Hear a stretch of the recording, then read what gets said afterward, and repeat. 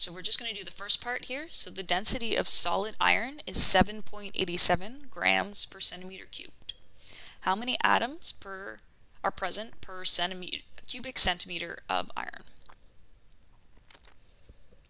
So on to the PowerPoint. So they only gave us one number in the question. So the number here, I'm going to write it out, is 7.87 grams per centimeter cubed.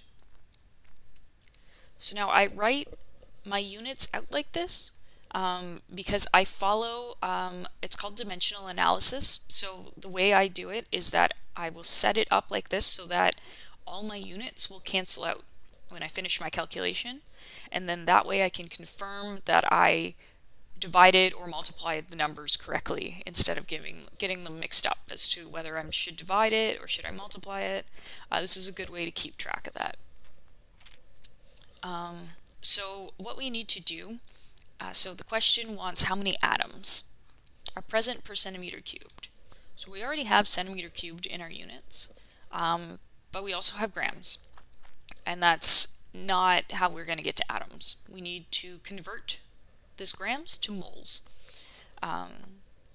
So if you're ever stuck on one of these questions, one of the best things to start off with is to try to convert everything into moles.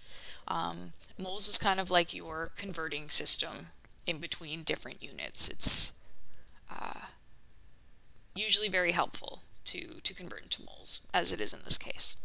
So to convert into moles, we will need the molecular weight, or the molar mass, of iron, which, if we look at the periodic table, is 55.845 grams per mole. Now I'm going to write it out so that our grams will cancel out. So 1 mole over 55.845 grams. So here, grams cancel out. So what I'm left with is mole per centimeter cubed. So we're almost there. We just need to convert moles into atoms. And the way we are going to do that is we're going to use Avogadro's number. So we have 6.02 times 10 to the negative 23, so this number always stays the same. The only thing that you can change is the number of entities. So in this case we want atoms, but it could be molecules, it could be ions, anything like that, and it's always per mole. So now moles cancel out, and our units would give us atoms per centimeter cube, which is what the question asked.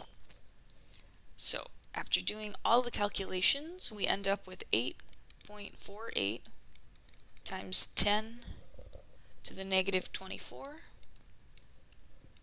atoms per centimeter cubed. Now, if you don't like following this dimensional analysis approach, if this is too confusing, it's too many numbers all at the same time, you can definitely do this one calculation at a time and you'll still end up with the same number. It's completely up to you.